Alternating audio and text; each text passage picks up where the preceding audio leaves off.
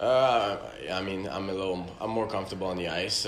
Second season, so I know what to expect. You know, our coach knows what to expect of me, and I think I try to bring everything on the table every night. So yeah, it's been a good season.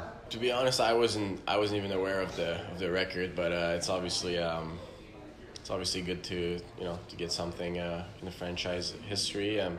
I think I got the assist on Matt Mols's goal for the record too, so it's a little special. But yeah, obviously it's been an up and down season overall for our team. So little record there is feels good. Yeah, it's a really young group, so got a lot to learn, and sometimes it takes more than a year. So we're all still learning, but yeah, I mean it's an exciting time for next year. There's a lot of young guys, young talents, so should look good for next year.